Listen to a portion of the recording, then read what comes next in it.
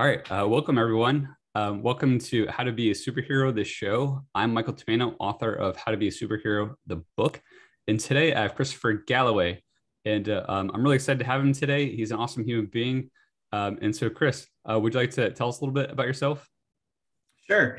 So I am currently a new and appointed superintendent in a small rural East Texas district called DeKalb, which is close to Texarkana. So we're real close to the Arkansas and Oklahoma borders here in Texas. It's a new position for me. I moved up from the San Antonio area. So I'm going from a metropolitan city of about 2.5 million to a really small rural town of about 1,600 people. I'm in education. Obviously, I've been in education for about 13 years. My wife, who I've been with for almost a decade, it's been 9 years. We've been together, we've been married for 5. She's also an educator. I have 2 beautiful kids. My daughter, Gabriella, is 19 and she's about to be 20. She's a sophomore in college at St. Mary's University. And my son is a junior and he's still in the San Antonio area, but he's into band and plays basketball. I have great kids. I have a wonderful dog named Rocky. He's a standard sized poodle. And then I have a cat named Scooter. So I got pets and all the fun stuff. And I really enjoy my job as an educator. That's awesome. I love how you included all the family members, including the furry ones. Absolutely. I mean, I do think that, with the title of this show, about superheroes, I think that, and you mentioned in your book about Batman, who happens to be one of my favorite superheroes, that not every superhero can do it alone. And so that's why you need a support system. And my family by far is my biggest support system. And they are the reason why I am the superhero I am, at least a big part of it. Yeah, even Batman, he had a lot of supporting cast with Alfred and Commissioner Gordon and eventually Robin and Batgirl and all that. So it was really important. Like he definitely was in some binds that he needed some help with. Absolutely. Yeah, I think everybody needs a support system. And sometimes I think, if you're talking about, strengths of superheroes or what their power is, I think being vulnerable enough to ask for help is one of the most important pieces. And admitting when you're wrong or you made a mistake and being able to have someone help you work through that process. Absolutely. And, I find that asking for help too can be one of the quickest ways to solve your problems instead of, because I'm a little bit, I'll freely admit, a little bit stubborn and hard-headed when it comes to solving a problem or facing a challenge. Like sometimes I want to do it by myself, and but I find that it's so much faster if I just ask someone for help, and especially like if the person knows that I've really been trying, then then they're really willing to help. Versus if I haven't been trying at all, if I'm just like, can you just like do this for me or, solve a kind of way, then they're not as likely. But people like to help, like, especially if they see you trying. I agree 100%. And I think that one of the misconceptions of asking for help is that it's a weakness. In reality, it's a strength. And, I approach my work life that way. And even my personal life, I tap into friends and I call them, ask for their opinions. Or at work, I have a team of people who are amazing that we work together. And I have a mentor of mine who is a principal in one of the largest high schools in Texas. And something that sticks in my head is he always used to say that if you're the smartest person in the room, it's time to find another room, because you need people that can push you and help you grow as a human being, as an individual, and as a professional. That really reminds me of the quote that has me thinking, and apparently I really like quotes as I'm finding in these I do too. interviews. That essentially you're the average of the 5 people that you spend Yes. the most time with.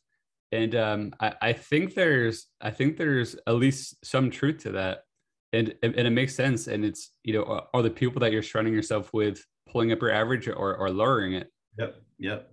Only quality people. The OQP is something I've heard before, and that's Les Brown. He's I'll tap into a lot of people that are experts and have kind of paved the way for leadership and life and experiences. And he's one of them. And he talks about OQP, which is only quality people. And I've also heard another variation to that as well, is it's not only the people, but the books you read as well. So the books you read and is what drives who you are, because each of us, we take a little piece of that. And I know that your book is focused on students. I think that's what's so important, because what they watch and who they hang out with and who they bring into their lives, they eventually will become those people or those things that influence them. I don't think we realize how much we're influenced by outside things. Yeah. What is that idea? I think it's that the quality of your thoughts, affect the quality of your life, or determine Yeah. the quality of your life. And, Yes. that's really determined too about like what you read, like really what you're Mhm. surrounding yourself around in a day-to-day basis. And for me, it's important to make clear too that I really like helping people. And I think it's important to help people that, maybe are, would potentially lower our average. But what I've learned is that, you can't really help them unless they're interested in helping themselves.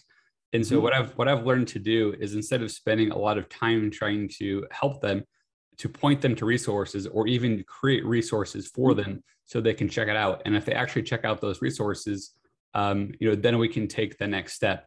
And that way I save a significant amount of time and headache. And they also, if they want to work on themselves, like they have the information to do so, to at least get started.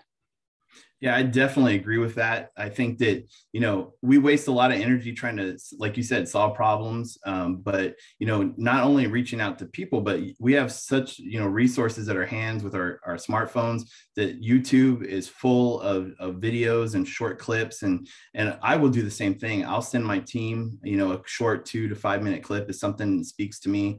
In fact, we do every meeting, we start with good things and talk about good things going in our lives to build relationships. But then at the end of every meeting, we do kind of like a launch and something that's motivational. And so each team member picks what that might be and shares it. And it can be anything from a TikTok video to a YouTube video. It can be a poem, something, excerpt from a book. But we try to tap into those other resources, because there's nothing in the world that hasn't been done already by somebody. It's just finding it. And, it's rare that you see something new, but it's important to tap into those resources. And sometimes, people need to hear something from somebody else. It's not necessarily what you bring to the table, but, showing, an expert in another field, or somebody who's gone that way before, that's doing it and being successful. I love that, how you essentially combined the superpowers and knowledge of your group to all benefit. And one thing that I want to say too about the asking for help, and this is something that I've really learned, especially from my book, is that when you try to do everything your own, on your own, you're only really able to see one perspective, and it's usually like a pretty small perspective. But when you have a lot of people's opinions and ability to see different angles, you're just able to have such a more complete picture. And things that I might see, you might not see, and things that I wouldn't see, you might see. And so like combining just makes things infinitely better. And I really like the idea of, let's say like we're all in darkness. Like if it's just me, I have my flashlight and it's just pointing, it's only illuminating like a very small percentage. But you get a few of us, all going back to back to back, and we can light up everything, illuminate, the whole area. Yeah, I agree with that too. And I think that, I'm going back to some of my former mentors, taking from them things is, they always hired people that they felt were smarter than them. And, not being afraid to do that. I think sometimes we get caught up in, well, if I hire this person who might be more productive than me or smarter than me, it's going to, push me out of the job or out of a situation, or I'll lose that leadership role.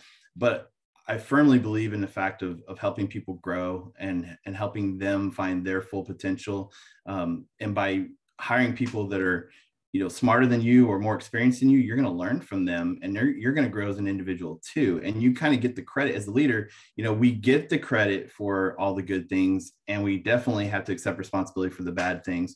but as a hero or a leader, you need to give credit to those people that helped you get there. And so you don't accept the positive things, and you push that onto your people, but the negative stuff, it's all on you and you got to accept that. But I think that it's important for people to not be afraid to help other people. And, the fear is, well, if they're so good, they're going to leave one day. Well, that might be possible, but what impact are they going to have on you, or what impact are they going to have on your organization? I call it the Michael Jordan theory, in the sense of, if you are a basketball coach and you could have Michael Jordan on your team for 1 year, why wouldn't you take that? Because he's going to make your team so much better in that year. And those positive impacts will carry on for further years.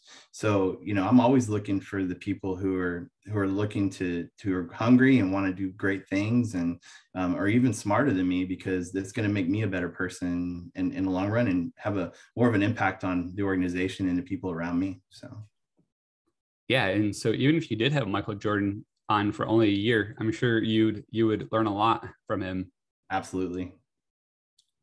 Yeah. You really got me thinking too about how, so I've led a bunch of game design teams, and, oftentimes I was not the best at, a particular area. And so that's why it was so helpful to have my team, because I would have people that were really, really good at a particular job, and, they would fill those roles, and I would do my stuff as project manager, and just, let them do their stuff. I would do my stuff. And I think just allowing people to, fill those roles and do what they do best, I think it really helps a lot. Yeah, absolutely. And I think that's the key piece of leadership. I'll mention another name, Simon Sinek. I'm a big fan of Simon Sinek, and he wrote Start With Why and Leaders Eat Last. And I think that, what stands out to me is he talks about that, when you move into like a project management role or leadership role, we tend to fall back into what we're comfortable with, which is what we did before and what helped us get to that position. But our jobs as leaders is to take care of the people in our charge, and therefore identifying their strengths, helping them grow in their weaknesses. And for the organization as a whole, it's almost like a cog in a wheel. You got to make sure that everybody knows their part. And when you got the best person doing a certain thing, you got to help them get there and put them in that place and let them go. You don't want to assign them something that's a weakness, because then that's going to hurt the organization as a whole. Yeah. I think you summed that up very nicely. Yeah. That's great. So I have one burning question that I've always wanted to ask a superintendent, or as on The Simpsons, Ralph would say, a Super Nintendo. Bring it on. that was always like one of my favorite Simpsons joke. So my question is, what does a superintendent do, and what is a day in the life like for a superintendent? Well, I'm only speaking from 60 days of experience so far, so I'll try to speak from that perspective. That's 60 days more than me. I would say the biggest responsibilities as a superintendent, a large part of the job is almost like a politician. It's a lot of speaking and talking to people. It's a lot of coaching. It's when you're a teacher, you make 1,000,001 decisions a day in a classroom that have an impact on kids and their lives. As a principal, you make maybe 100 in a week that impact kids and teachers. As a superintendent, you may make only 1 or 2 big decisions in a week, but those decisions are so big, they have a ripple effect that impacts not only the district, but it impacts the community. So, so far in this new role, I've been spending a lot of time having conversations with community members, chief of the fire chief in the county, talking to the mayor, talking to community members, my board. I have 7 bosses, so that's a different experience in itself, and learning how to navigate that. And then, the people I have is helping my principals and my team who work under me come together and collaborate and figure out what's best for the district and best for teachers, and doing a lot of coaching in that aspect. And I have to look for the professional development that they need to grow. And so really, I'm going to say 70% of the job is being visible and having conversations. It's a lot of talking, a lot of meetings, but there's so much that happens in that time frame, and so much that happens that has a positive impact on education in the community. But I know when I was a principal, I always wondered, what does the superintendent do? They're always just at central office. They come into the events at football games and this and that, and then they're gone. But there are so many aspects that come into play that you don't even realize, whether it's a critical incident, and I've had a few already since I've been in this role, to dealing with COVID and how we're going to ensure that our students are safe and our staff is safe, and at the same time, keep them in the classroom, and then how we navigate the political ramifications from the governor to the education department on the requirements we have to report and what we have to do to ensure we get our attendance and our funding. So, and then at the same time, my background is curriculum, and I feel like that I'm a huge strength of mine.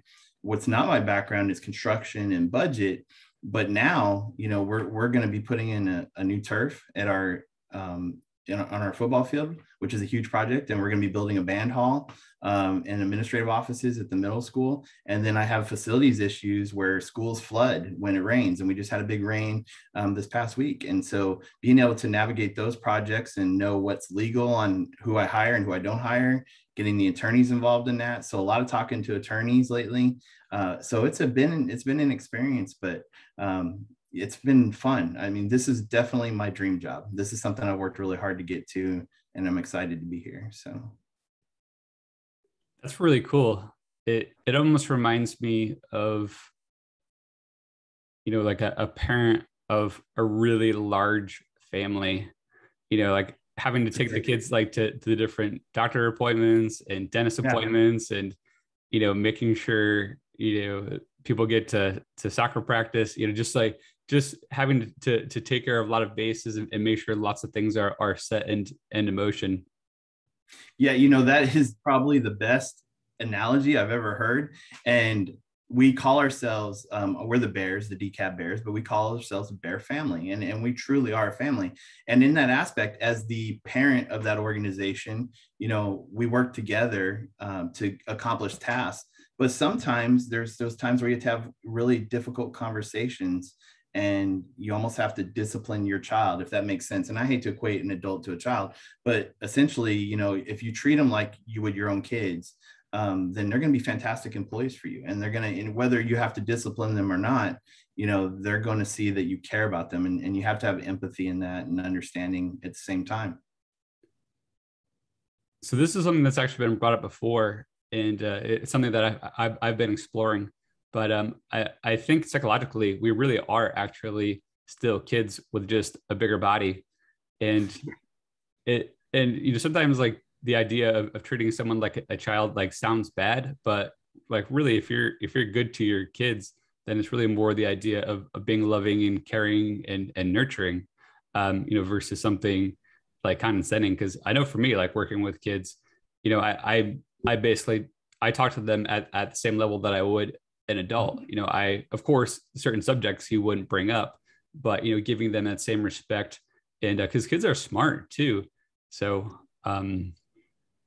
yeah, I think that's great. And I agree with you, like just taking someone under your wing and showing them that you care about their success, that goes a really long way, I think.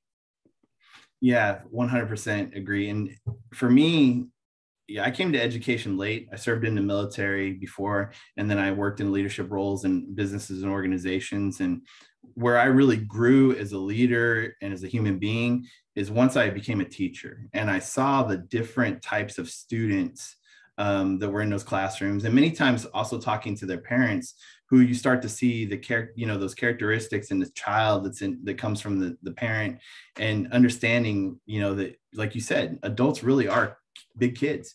And when you approach it that way, you understand that if you have a poor performance in an employee, most of the time it's not because they are doing it on purpose or because they're, being negligible to what their duties and roles are. It's that they don't understand, like a kid, and they're afraid to ask. We just talked about that earlier, and it takes a lot to ask for help, and the fear of weakness. And so when I started approaching it like you said, and I see everybody as just like a big kid that I'm there to support and help, that really helped me tremendously in my leadership roles.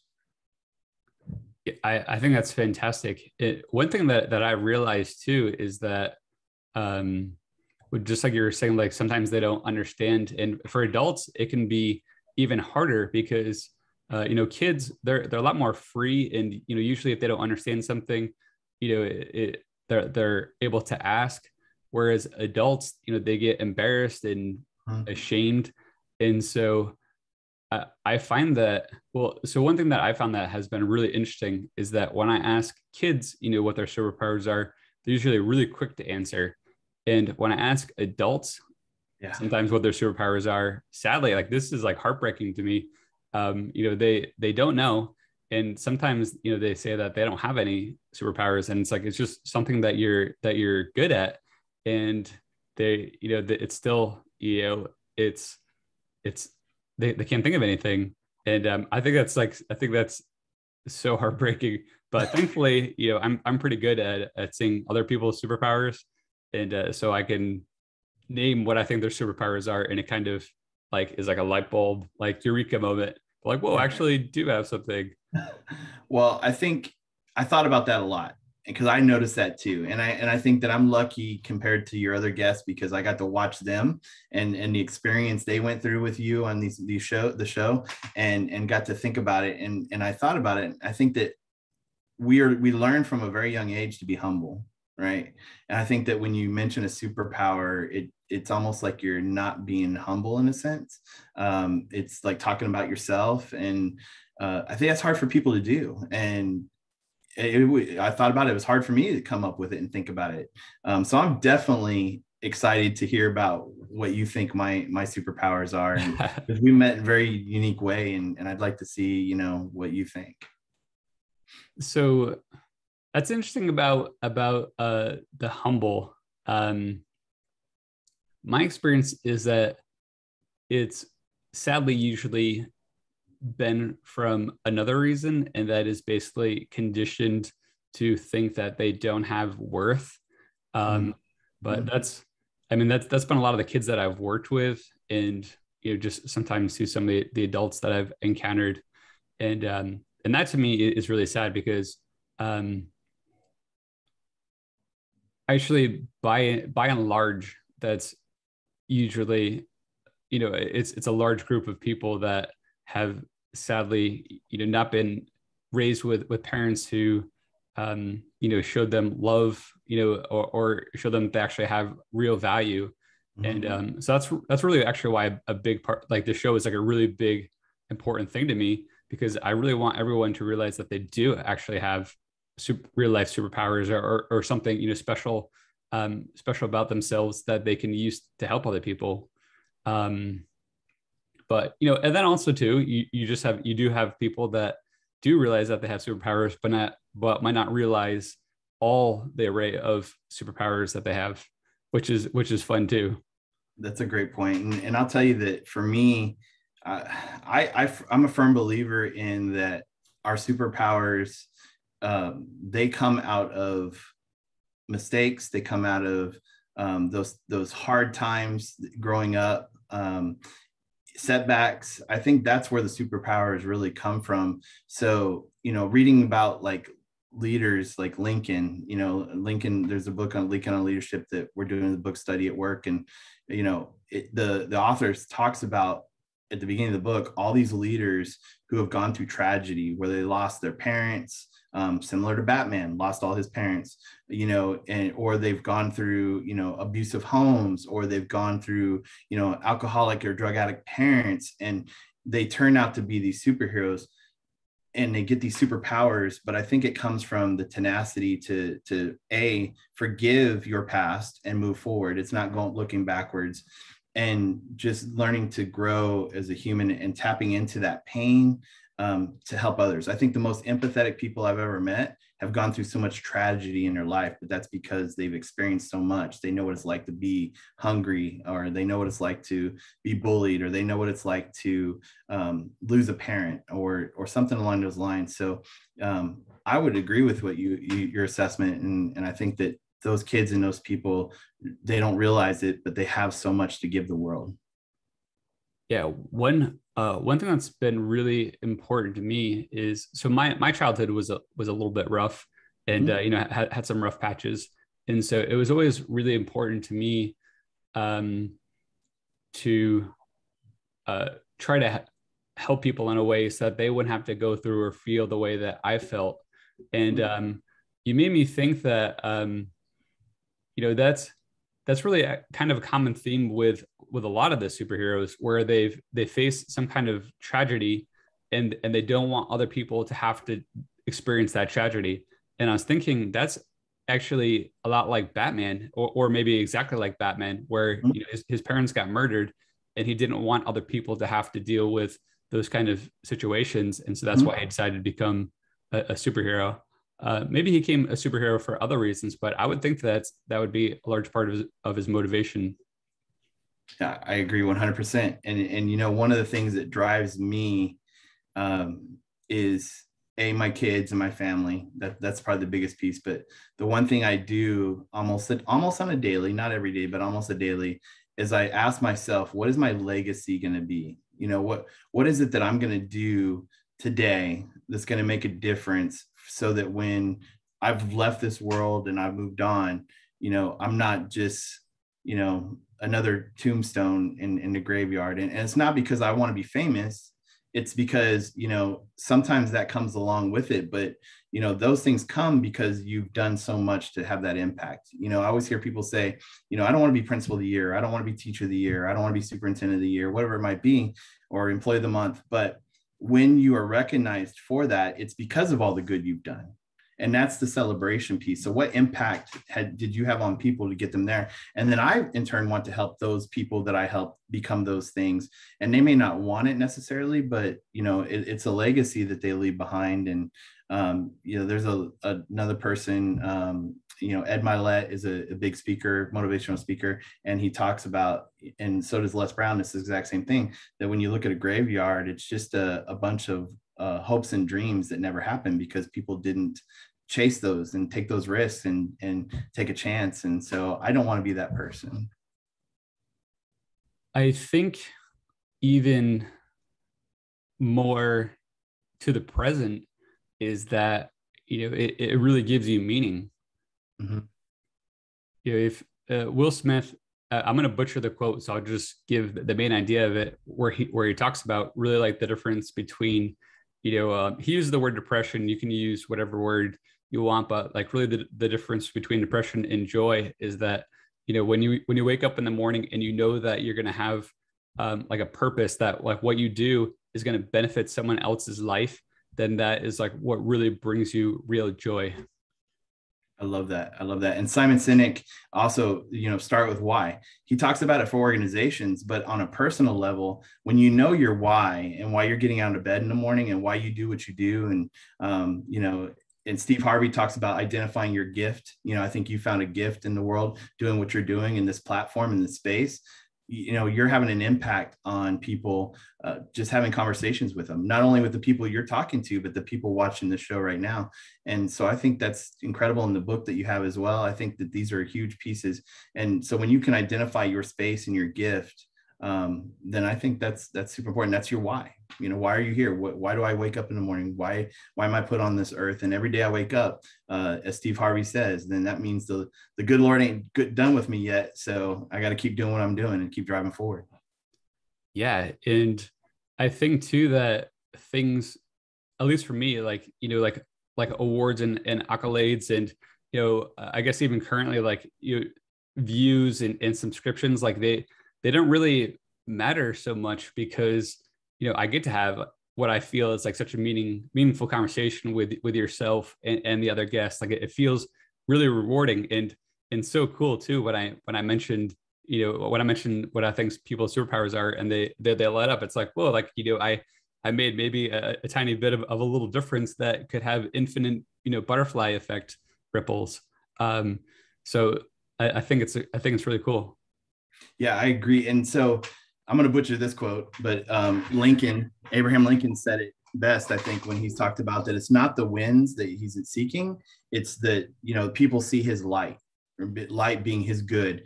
And, I think when we're younger, especially, in middle school, high school, I was a wrestler. I was racking up medals and trophies. That's what I wanted. I wanted to put those on my wall, but now in my 40s now, my impact and my wins are based on how many people I help. And so, those awards and accolades, they come, yes, and they're part of it. And you have to be gracious and accept it. I know people are like, well, I don't want it, but those people identified you reaching out to me about this. I'm so grateful for you reaching out to me and seeing this in me, because if you're grateful for that, then, your impact can be so much bigger. And so now I have a platform to talk about what I'm passionate about, which could also have an impact on somebody. So, why wouldn't I want, those things to be, and as I know in your book, as an author, you list that you were an award-winning teacher and game designer. I'm sure that, you're very humble about that, but that also makes somebody buy your book and pick it up. And that impact, them reading it, is the impact. It's not the award, but it opens the door for more opportunities, if that makes sense, to help other people. And when that's your driving force, not the awards itself, success and all those things will come, and the impact you have on people is going to be so great. Yeah. So what was really interesting to me about my story too is that, so for when I was doing video games, I was just winning so many awards and getting all these accolades and all these opportunities, and I found for me personally that it was nothing compared to just helping my next door neighbor Grace. Yeah. Get a basket, giving the basketball in the basketball hoop, like, because she was really frustrated trying to shoot it, get it in. And I was like, come on, Grace, like you can do it. And she finally made it in. And I was like, this, like, being able to have meaning for another person, or to another person, is just so incredibly rewarding. And I'm sure you feel that way too with all the people that you get to help. It's like, wow, like my life has real meaning. And like the awards are cool, but for me personally, it's nothing compared to seeing a kid, that I've helped train throw a frisbee, like throw the frisbee like really well. Or I used to coach soccer, and when I taught the kids how to do something in practice, and then I saw them use it during the game, it's just like, it was like the coolest feeling in the world. But because I guess what I'm trying to say too is that maybe it's like the way that our society has conditioned us, or way we've been raised, or all the above. But I think we're kind of pushed to seek success, and that, try to seek these awards, or making a ton of money, or, like all these things that seem like they'll give us some kind of meaning. But I personally found that they don't.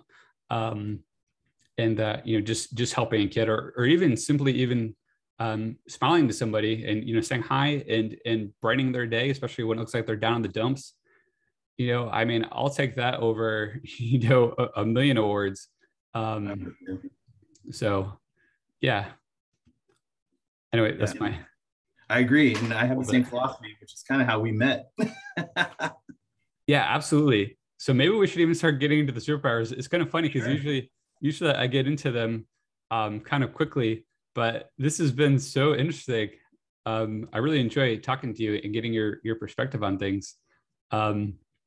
But so I think the first superpower that we should talk about of yours is definitely compassion. And I'm trying to remember exactly what Facebook group it was that we met in, but I think it was probably a writing group. And I think I was probably asking for help about something, or actually, I think you were helping somebody. I think they were trying to figure out how to visit schools. Is that what it was? Yeah, so we belong to probably a couple of different author groups because I also wrote a book on leadership for Masonic lodges, and I was in that group trying to learn, and I happened to see someone post a question about having a book similar to yours, which is for kids, and then how can I get into schools? And I had posted that they needed to look at campus improvement plans and know what kind of grants the schools has and approach their proposal from that aspect, especially if they're looking to get paid or for them to buy their books. And because a lot of the misconceptions are that schools don't have money, when in reality we have money that's earmarked for certain things. And so I posted that they need to make sure if the school's targeting on social emotional learning or community engagement, you can tap into federal funds to help pay for those things, and just targeting that aspect of it. Yeah. So I think what happened then too is I just commented on your post, just asking for additional advice, and I think you're probably just like, yeah, let's have a Zoom conversation about it, or somehow we got to a Zoom conversation, and the fact that you were willing to go so out of your way for a complete stranger, that really meant a lot to me. And you even let me record it so that I could rewatch it, and you really took your time to help me and to really lay things out. And not only that, but even after we had that conversation, you were sending me over like Steve Harvey videos and other inspirational videos, and sending me Facebook groups to check out. And the fact that you are able, so that's one of the biggest reasons why I want to have you on the show, because I think that someone that is willing to do that for another human being is someone special. And that's really something that I think should be encouraged, as being a superhero. Because then too, all my, when I go out and I'm successful, you're a part of that success, and hopefully I'm able to give back to you as well. And we can just help grow each other so much more. So yeah. Yeah, I really appreciate that. And I did enjoy it. And, I didn't think much of it. It was just trying to, share knowledge that I had. And I think that a lot of that philosophy we discussed about helping other people and helping them grow, it benefits me too, in a sense. And you may not realize it. And I don't fully understand it myself, but the golden rule, do unto others as you have them do unto you, right? So by me helping you, I've received help, in a sense. And when we spoke last time, I was struggling to get my first superintendent job, and I had applied to 47 different districts. And now here I am in my role. And then coming up here, where are we going to live? I had no idea where we're going to live. And the house I'm in now is almost twice the size of the house I had in San Antonio. And I'm paying $200 less a month for it because a community member came in and said, would your superintendent like to rent this house? And that he was helping me. And he didn't have to rent it to me for the cost that he rented it to me for. And so, it comes back to you in twofold. And I firmly believe that. And I think that sometimes people get impatient and like, well, bad things always happen to me. Why am I going to help somebody else? But in reality, you got to start helping other people first and being a good person first. And then it'll start coming back to you. I firmly believe that. So yeah, I agree. I completely agree. And I like to say that, so I really believe in the idea of karma. And I think that even if you don't believe in karma at a spiritual level, that I think it really works at a psychological level, because, if you're good to people, then people are going to be, generally excited to help you back. But like, if you're not good to people, then people aren't really going to be so excited to help you back. So, it just, I think it works really well. And I mean, there's just so many rewards to helping people. And when it comes to helping people, it doesn't need to be much, it doesn't need to be, you don't have to go and do their dishes or, right, like pay off all their debt or, it doesn't have to be something that's like crazy. You just going back to the saying hi to people or wishing someone a good day, or if you have some kind of knowledge, or, taking 5 minutes to answer someone's question on Facebook that's struggling with something. I found too, actually, one of my friends, he, I didn't even realize that he was actually going through kind of a rough time. And he told me just the fact that I would comment on his posts, that, instead of just liking it or whatever, that actually really made a big difference to him. Just that I would go out of my way a little bit to say something to him. And it seemed that was actually like really, really important to him, if I remember correctly. Like that was like a vast impact. And for me, just on my end, it's like what, like 5 to 10 seconds to just be like, blah, blah, blah, oh, like this picture is great, like beautiful shot. And I'm not writing anything that's you know particularly profound or anything. It's so yeah, I think just a little bit can just go such a long way. Yeah, you bring up such a great point, especially for your younger viewers about social media and that platform. I I see social media being used for such negative things, to the point where I've left groups because of how negative it can get. But we can help people through that, and even Facebook has a platform within it to where you can sign up to be a mentor. And part of that agreement is you can't charge people, but my wife has done that and helped new teachers with navigating lesson planning, and to navigate like teachers pay teachers and what's aligned to our standards and those type of things. Whatever you're an expert in, take some time, almost like a lawyer doing pro bono work. Take some time to help a person out. And when you see someone struggling like that, definitely jump in if you can give some advice, or jump on a Zoom call for an hour. And you never know what kind of friends you're going to make that way. Yeah, I love that. One thing that I've come to realize too is that we oftentimes, well, do have superpowers, and also super knowledge, or however we want to word it, or knowledge that other people don't have, that to us becomes kind of second nature. And because I know some things that I'm involved in, like web design and SEO, like things that just are kind of seem obvious to me. Other people, they're like, what, like what's SEO? And you know what I mean. And sometimes it begins with that. And it's easy to forget how much we actually can give to other people, and how much we actually do have. Yeah, 100% agree. And it goes back, it's all full circle. It goes back to what you said about, you become the person of most people you hang out with, and the books you read as well. I mean, if you've acquired this knowledge, then share it with the world. There's somebody out there that needs it at that point in time. Absolutely. I like that a lot. And I think it's so cool that your wife is mentoring teachers, and especially with lesson plans, because for anyone that's been a teacher, lesson plans can be very, very difficult.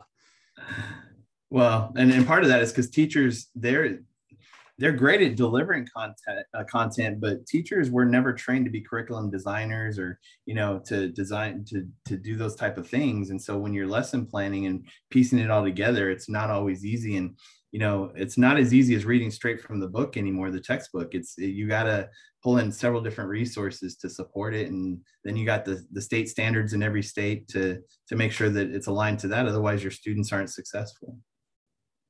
Yeah, there's a lot that goes into it. I'm very excited that I did it strategically, that when I taught computer science, and I taught media, so that I didn't have to deal with no standards. Yeah, well, so there were some, especially for media, but it was significantly more loose. I could really, like, basically anything that I wanted to do, I could basically do. I could kind of like fit it. I could squeeze it, be like, well, the standard like pretty much matches this idea. But yeah, it's not easy. So your wife really is a superhero, I'm sure, to a lot of teachers. She's a superhero every day, and to me, and to the kids and staff as well. So for sure. Awesome. So what does your wife do? Well, actually, she now works for our district. In her previous role, she was the STEM specialist for Region 13, which supported 60 school districts. But moving up here, it's a lot smaller. There's only a few school districts in the Region 8 area, and in a lot of rural towns. So we, again, blessed and lucked out. So, after the teacher contract deadline to resign had expired, we were awarded a grant here in our district of 1.3 million for the next 5 years to support after school programs for kids, which is really focused on the whole child, giving them an activity like archery, culinary, those type of things. But then that's half of it. But then the other half of it is remediation for math and reading. And so because of COVID, there's obviously some gaps. And so she's the program coordinator for that. So she hires the teachers, and she's wrote the lessons already. And she's identifying different activities for them to do for the whole child to support them. And this is going to be, I believe, second grade through eighth grade. And so that begins August 30th, but she's already in full swing planning that and supporting that. So she's almost like a principal for the after school program and helping our students in DCAB ISD grow and improve, and the whole child as a whole. So one thing that I really notice just watching you talk is that there's so much compassion. I know I mentioned compassion, but like warmth and just, you can really tell that you care about the district, all the people within the district. Like you're just even like going back to the Lincoln quote, like it's really easy to see that you are a light to everyone that you are around. And I'm very excited that you're in your superintendent role so that more people can hopefully see it. I appreciate that. Can I tell a quick story about that a little bit? And this impacted my life a few years ago. Well, it was a long time. I was 23, and I was going through catechism at Catholic Church, and going to classes and stuff. And I was going to become baptized and receive my first communion. And there was an older lady who approached me, and I was struggling at the time. I was trying to figure out who I was as a person. Even us adults sometimes don't have it all figured out. And this older lady approached me, and she said something similar to what you just said, but I didn't really have my finger on it at the time. But she said, I listen to you talk in the classes. I see how you interact with people, and you're going to do great things. And you're going to have an impact on people's lives. I was not a teacher at that time. Actually, I think I was working as a store manager at Hollywood Video, or a Blockbuster, somewhere along those lines. And that impacted me. And I think that goes back to what you say in your book about to kids is, telling people what you just said. Just a perfect stranger or someone you barely know can have such an impact. And for me, I'll never forget that experience and how I felt after that. And it drove me, because then anytime I make a decision, I think about that lady and say, is this what she sees? Is this, and I barely knew her. And so, I appreciate you saying that. I appreciate her saying that. And I think that people can learn from that. You need to tell people those things. And even people who are super successful are struggling. They're just people, and they need to hear it sometimes too. You said so many points that I want to touch on, and I'm going to try not to go too long, because I could talk a really long time about that. You made that. That's a really good story, and I think it's an example too of how people can see different angles that we don't see, or things about it ourselves. And so for me personally, one thing that I had trouble with was giving compliments. And I realized that people are really quick. Well, not everyone, but a lot of people are really quick to, if they have a negative thought about somebody, like say that negative thought or say something mean. Like people are really quick, generally, to, maybe not generally, but oftentimes, really quick to say something mean or say something judgmental, or something like we're quick to say something negative. And I was like, I want to be quick to say something positive. Like if I encounter something nice about someone, or like a positive quality to say that, to be quick to mention that, and get that out there. And so that's why sometimes people tell me that, like, wow, like you give a lot of compliments, but every time that I say that, it's like, it's really sincere, and it's actually really about, it's not like, oh, like, wow, like, great hair, or, what I mean? It's not like like, I'm not throwing out compliments to just throw out compliments. It's because I've realized, like, someone has done something, or there's been a realization that like they did something special, and that I want to bring that to light. Yeah, I agree too. I try to do the same thing as well, because it has such an impact on people. A huge impact. And it's nice too, like when you give someone a compliment, and sometimes you see, like, I'm sure that lady saw when she gave that compliment, that like it turns a light bulb on, like, whoa, Yeah. like I didn't realize that. And then also too, like when you see that the other person happier because of the compliment, that's really rewarding too. So there's just so much to it. And I have to say, she gave me that compliment in a parking lot as I'm about to open my car and get in my car and leave for the night. It wasn't in a formal setting. It wasn't in front of other people. So it doesn't have to, I guess what I'm saying is there's no right time to do that. You just, when you feel it, say it. If it feels right, say it. Yeah, I agree.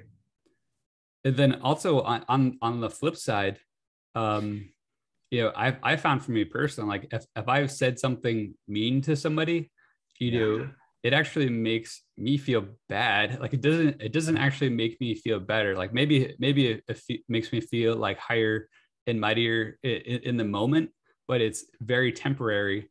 And and then I feel bad. Then I feel like so guilty that I said something mean to somebody, and it kind of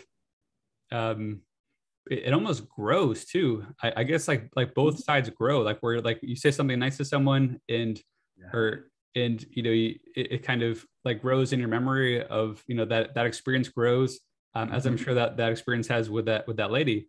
And the exact same, if I said something mean to somebody, that grows in my memory, and it just gets worse and worse, and you just feel guiltier and guiltier. And so I don't know, I just thought it just popped in my brain. I thought that was kind of interesting. No, you're right. And it's just like when positive things come back around to you, negative things come back around too. So I would highly suggest that if a lot of negative things are happening to you, take a look at yourself and see what you're doing. Take a look in the mirror and see what you're doing, because whatever you're doing is probably, the result of those negative things coming to you. I agree. And I think being honest with yourself and really taking a hard look at yourself is probably one of the hardest things that you can possibly do. Yes. But then also, sometimes it's really helpful to just, as we've mentioned before, just ask people for their advice, and see if you can get some good constructive criticism. Yeah, and be open to it. Be open to the feedback. I mean, whatever comes at you, be open to what they say and reflect on it and move forward. Yeah, I agree. Awesome. It's kind of really cool. Like this interview, I'm realizing that we're really like circling back to a lot of key points. And so it's really interesting how much just like these little things really do impact things on such a major scale. Almost kind of like a global scale, like because just with how things ripple out. Like if I'm bad to you, then you start being bad to other people, and and then that ripples, versus like if we're good to people, then that ripples out. I don't know, just super interesting. You have me thinking about a lot of stuff, which I very much appreciate. And and also, I don't want to miss the point too that you made about the importance of being open-minded and the ability to receive constructive criticism. Now, you don't need to accept criticism, because if someone just rails on you and it's not useful advice, then that's probably something wrong with them. But constructive criticism, My motto is that constructive criticism is more valuable than gold because it helps you earn more gold. Because if you tell me something about myself that I didn't realize, or help me improve a product or whatever, something that I'm working on, you help me see an angle that I didn't see, and I can make that better. That can help me actually earn more money or meaning or whatever. Yeah, I agree. And don't take it personal. And what I mean by that is, I listen to audiobooks while I'm mowing the lawn. I'm riding the lawnmower this morning, and I was listening to Dr. Brene Brown, Dare to Lead, the book. And she says in that book, whoever your critics are, if they're not in the trenches with you. So for example, if they're not educators and they're not, I'll take the criticism, but it's going to determine how much it's going to impact me based on how much you're in the trenches with me. If you're willing to get in there with me and you're doing the work, then I'll take constructive feedback from you. And this goes back to when I was a principal. As a principal on up, you're going to get blasted sometimes on social media by parents and community leaders. And you have to take that with a grain of salt, but you meet with who you can and you take what you can. But sometimes some of the criticism is unjust, and, you got to face that and move forward. And, so along with what you said about, and make sure you're careful on who you ask feedback from. Make sure it's somebody who's going to be honest with you, and make sure it's somebody who's got their heart in the right place that care about you. And then you can take it and move forward and learn from it. And it's going to impact so many more people that way. Yeah. I mean, for me, the real filter that I use is it useful? Yeah, I agree. And I guess too, well, I don't know if I've done this so much, but if someone does come back with kind of harsh feedback, trying to understand, is there some truth to this? Like, is there something that like, is there some way that I'm presenting myself in not a way that I want to, or is this, something that is an issue with them, or a combination of both? And I think when you can separate yourself from the criticism a little bit and look at things objectively, that it can help a long way. That can go a long way. It's just trying to keep yourself distanced from those emotions, which it can be super, just like you said, super difficult. But yeah. And my filter for that is, if I'm getting it from more than one place, it's probably true. If it's one person, but once you start getting 2, 3, 4 people, all right, I need to look in the mirror and see what's going on and take a step back. So, and again, don't take it personal. It's hard sometimes because you feel like you're being attacked, but in a sense, it's their opinion and their perception, and their perception is their reality. And you have to understand that. And like you said, take from it what you can and just move forward. And it's also an opportunity for us to potentially move to the next level. Yes, 100%. And if one person's seeing it, there is a good chance other people are going to see it too. And so you may need to make adjustments or head it off at the pass so that, it doesn't spread into something negative. Yeah. So you made me think too that, like, maybe even if a lot of people are seeing that there's, something not so great about us or that we're doing, if we can actually identify that in ourselves, we can actually probably have a better relationship with ourselves. Because if we're irking other people like in this certain way, we're probably actually irking ourselves too, or it's like at the very least probably a source of unhappiness for ourselves as well. So it kind of really makes a lot of people happier. And I think really being able to do that really is a superpower in itself, because it's not easy. Like that whole idea of being honest with yourself. Not at all. And that goes back to, I think that is a superpower, being able to reflect and be honest with yourself, and then grow from it and move on from it. That it's hard. It's one of the hardest things there is. And sometimes you need an outside person to pinpoint it for you, just like you need an outside person to pinpoint your superpower sometimes. And so I think that we've nailed this point really well, and I love it. And I want to just mention one thing real quick. I was watching Jay Krishnamurti today, and he was talking about how a lot of our suffering or conflict, like even like within us, is when there's a difference between what is and what we think it should be. Yeah. And I thought that was like so kind of mind blowing.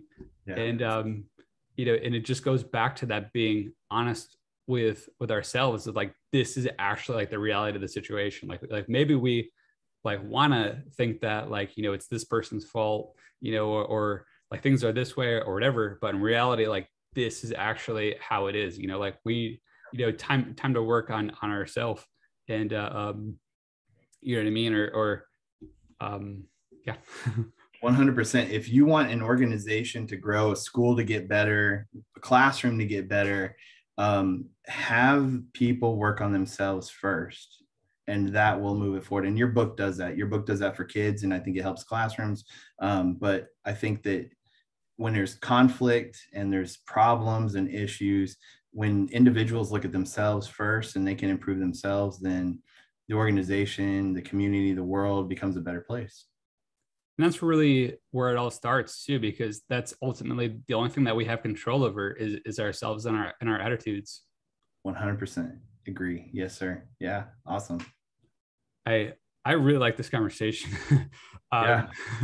It's really cool. It's like it's so funny to me how we've barely covered any of the even parts of the show, but that's fine. I'm super happy to let things evolve how they do.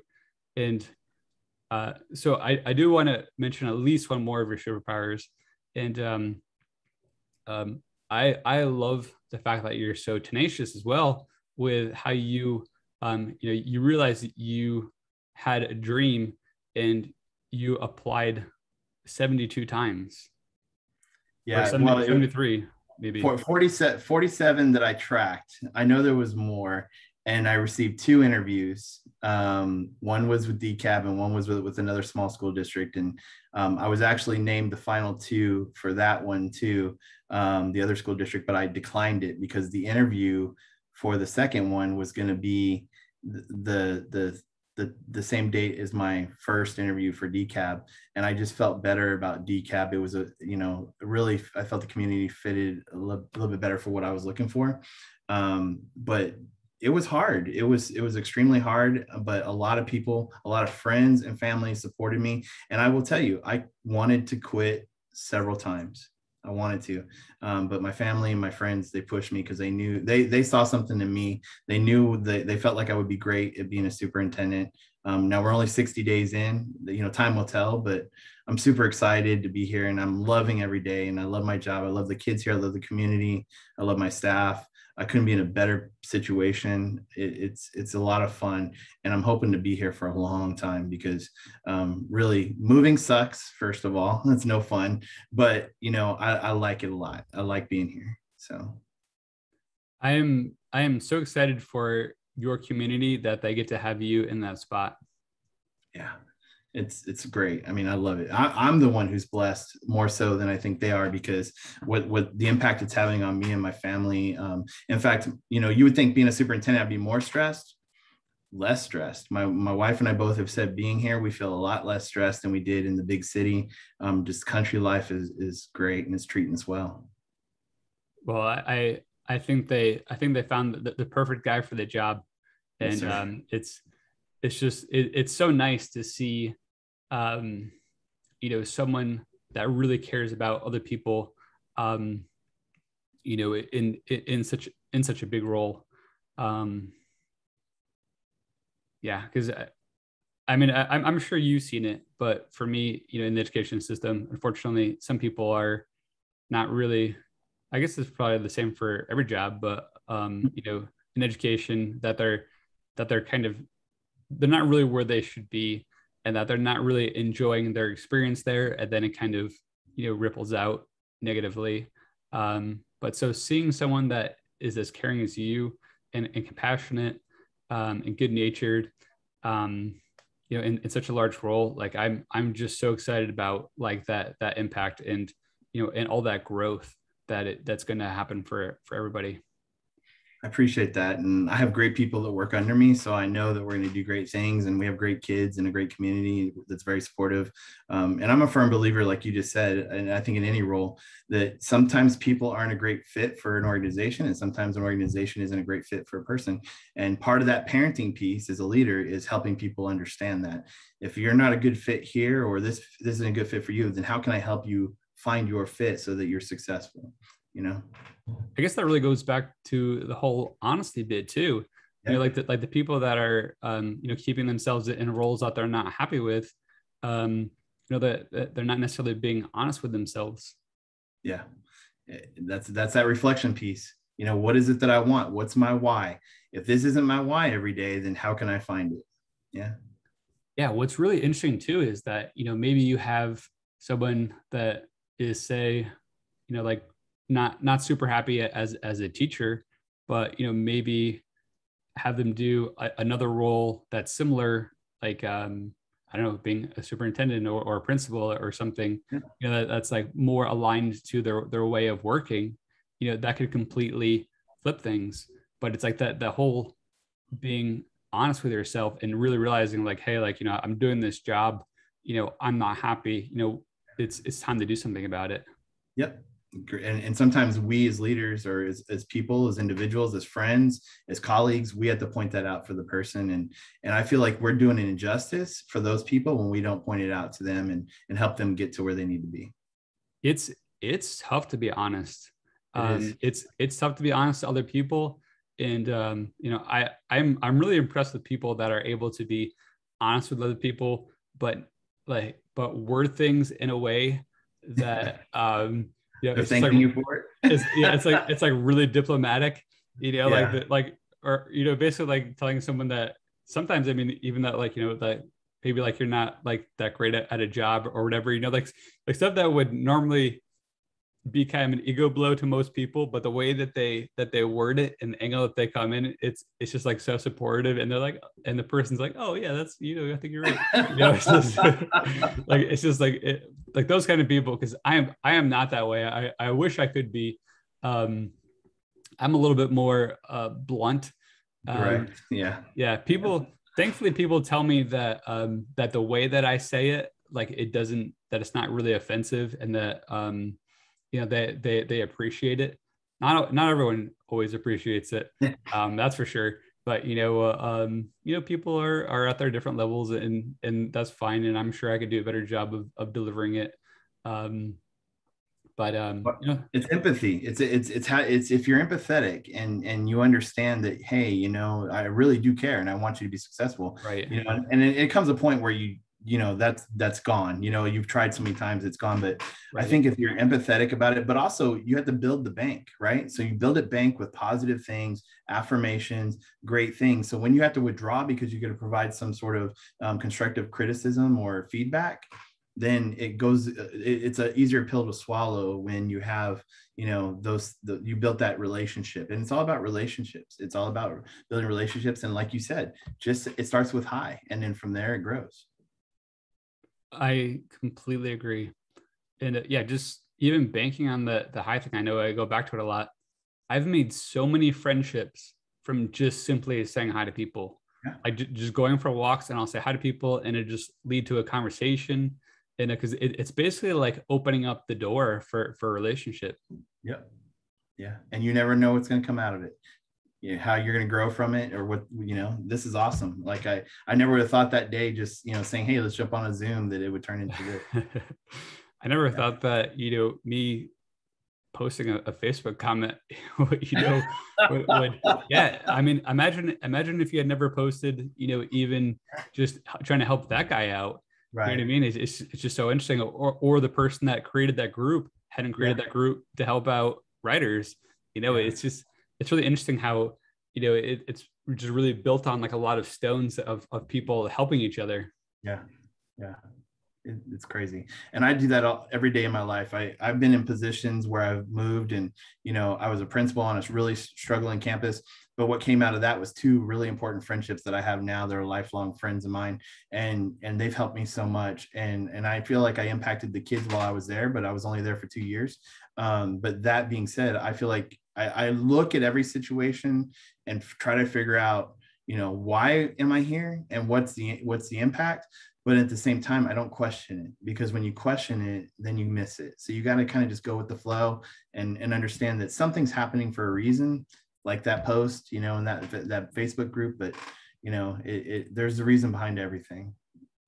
Absolutely. And you never really realize the impact that you've had on other people. Like, even if you just cross their path, like for a short period of time, even those kids that, that you only worked with for 2 years, you could still be like a positive impact to them, like in their minds. Like, they might think back to you, and the warmth and light that you brought, and and have it be able to still affect their everyday life.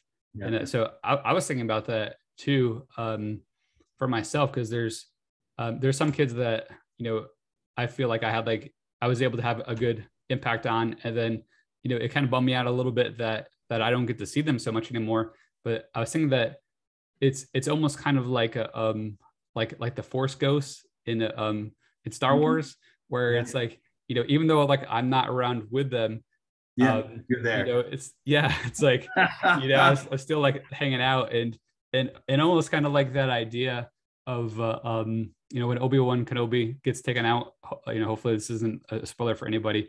He's like if you kill me, then you'll actually make me stronger. And just that idea that he was able to go from just like being a human being to like a concept that is like ever present with Luke, so it was actually like more powerful, because I'm probably not explaining this that well, because instead of like having to like have me in person, or to gain that, it's always there. Like, it's like there's always like that concept of me like supporting like this person. My older church lady, she's a Force ghost in my life. I don't remember her name, and I can barely, to be honest, I can barely remember her face, but it's 20 years later and I'm still talking about her. And it was a moment that she impacted me. I can't remember what she said in those meetings, but I remember that less than a minute conversation. And, like you said, I was on a campus for 2 years, and who knows what kind of moments, how many moments I had in that 2 years. But I also believe that, what I went through there prepared me for my job today. So some way, somehow, something influenced me then and prepared me for today. And, whether it's negative or positive, it's going to prepare you for your future. You just got to look at it and find that strength and tap into it as a superpower. I think, I like that concept of thinking about it as superpowers. And Force Ghost, I love that. I feel like that's a book. Force Ghost. What are your Force Ghosts? I can picture the cover right now. Yeah, it's just something that I was thinking about not too long ago, and I think it's I think you're right. I think it should get explored more, because for me it's my grandmother and my grandfather. It's interesting too that you said that like a lot of the things that she said to you, like, you don't even remember. And for me, I remember almost nothing of what my grandmother told me, or said to me, but I do remember her care for me. You know what I mean? I do remember like the feeling that she gave me. And so it makes me think that that's even oftentimes more important than what you say. And I guess it goes to the whole idea that I think is really important of, if you just show a kid or even an adult that you're in their corner, even if you do no work, you don't have to do any work, you just show that you care about their success, they'll not remember you, but that can completely change their life. That's powerful, because I had that kind of relationship with my grandfather, who was retired military, 35 years. And his own kids will tell you that they didn't have that relationship with him. But with me being a grandchild, it was a different type of relationship. And like you said, I remember the love I felt and the compassion from him, which has transitioned into my love and compassion for my own kids and my students and the people I meet. And yeah, that's powerful. I agree 100%.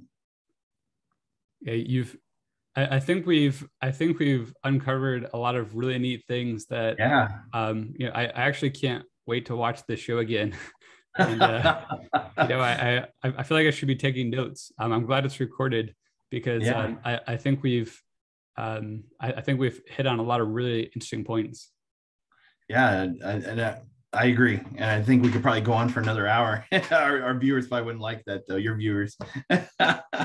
Yeah, my plan of keeping the podcast to like 10 to 20 minutes, it's that has been a failure, but a good failure. I feel like that if I didn't give the space to have these kind of conversations, that so much would be missed. And I think that's the correct assessment because I've, just even in this conversation, I've learned so much.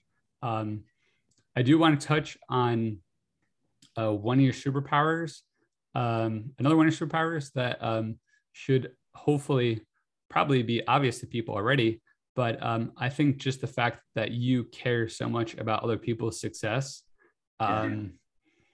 I think that's so important and so rewarding. And I guess just ties into what we're just talking about too. Yeah, I agree. And I don't know where to pinpoint it from. I guess, like you said, I just feel good when I help people, and I know how I feel when I'm successful. So, I want to help people grow, and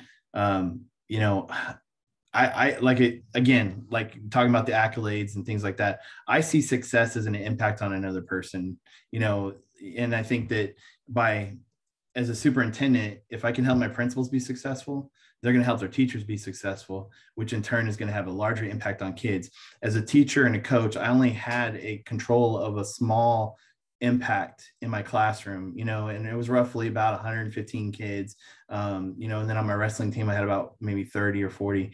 But when I can be a coach for a principal for several campuses that coaches hundreds of teachers, that has impacts on thousands of kids, the impact is so much greater. And you said something earlier that kind of stuck in my head was, the amount of impact and things like that. Some people might say, well, actually, I do know for a fact there's several people who are waiting for their first superintendent job, but they're waiting for a huge district because they think that I need a big district to have a bigger impact.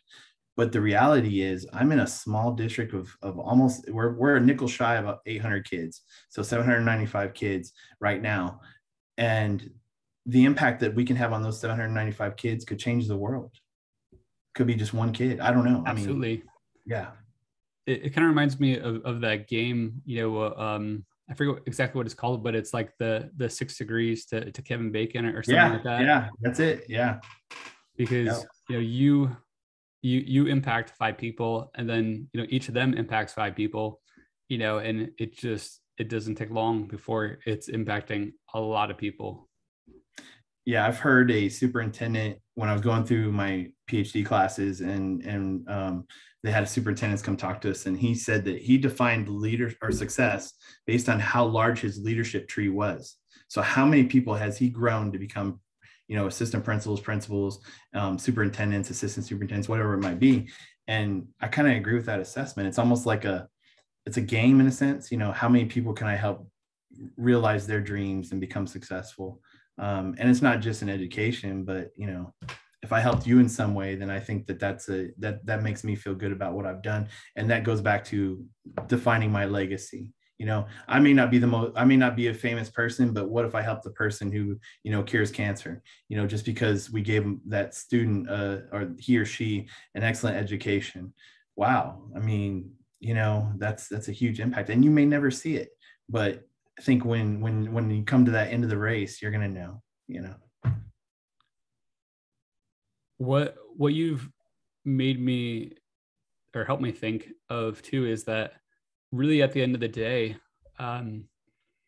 it's helping us have, like when we're helping people, it's helping us have existential fulfillment or happiness or existential meaning, which I think in this day and age, a lot of people are struggling with, because for most people, especially in the United States, their basic needs are able to be met with, getting clothing and food and basic housing. But then we have the big existential crisis of, how do we fill that? And I think that a lot of times people fill that in ways that aren't healthy for them. And so when you can actually have like the real meaning of helping people, I think it's, I guess, just kind of tying everything together. And that's probably its own talk, but Yeah. I think that's an important point that I just wanted to mention. Yeah, that's awesome. Yeah. Well, cool. I don't want to take up all your day, but I do have two questions for you. And the first one is, of course, my favorite part of the show. And that is, I'm curious what superpowers you see myself as having. Yeah, I think that your superpowers are also, you have empathy, and you also have ability to communicate. And so I think that, having a platform, and communicating with the world about, different people's superpowers, but in a sense you also have the ability to look inside someone and see what is the light inside of them. And I think that when you can pinpoint that and help people realize what that is, and help them understand what their light is and their gift to the world, as Steve Harvey would say, then that's powerful, because we spend a large part of our life trying to figure out why we're here and what we're doing. And when you can do that for someone else and help coach them to that piece, that's huge. And that's great. And I think that comes from your experiences as a teacher and your life experiences. So I think you just touched on the whole idea of the existential crisis too, with how, people, like for a lot of people, I mean, myself included, are, what should I do with my life? Like this feels, my life feels empty. It feels hollow. So this is really, really good stuff. And I appreciate you mentioning that too with the communication, because for me, I actually see that as a big weakness of mine.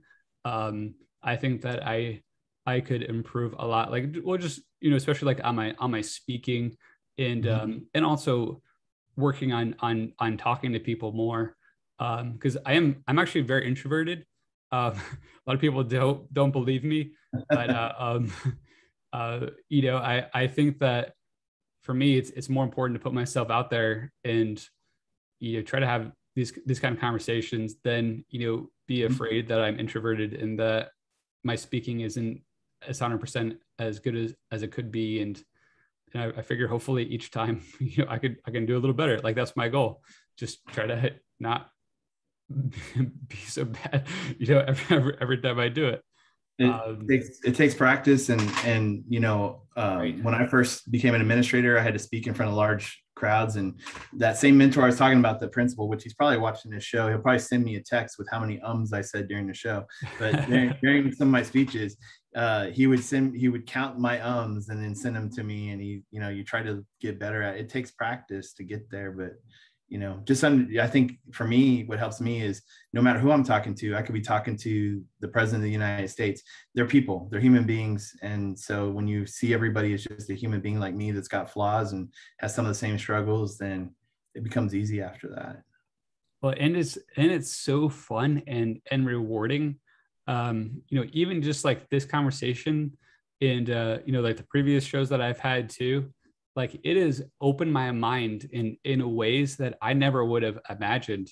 And because, I really wanted to, like when I was starting out, like really try to just highlight the other person and like, really have it kind of be about them. And it's actually revealed so much about myself too, in ways that I never would have thought of. Like, it's just, I mean, I guess it goes back to what we were talking about. It's just so rewarding on everyone's end, to try to help other people and be good to other people and celebrate other people. Yeah, I agree 100%. Okay, I don't want to go. I feel like we could go on this for forever, which is awesome.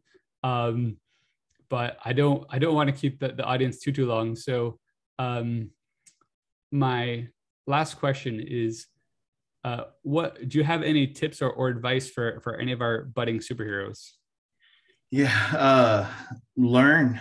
When you asked about, I saw your other episodes, and you were asking about what they thought their superhero strength was. I kind of tapped into Gallup strengths because we did a Gallup test, and my number one strength is learner in that piece. And so I consume just about anything I can, whether it's books, audiobooks, podcasts, those type of things, and talking to people.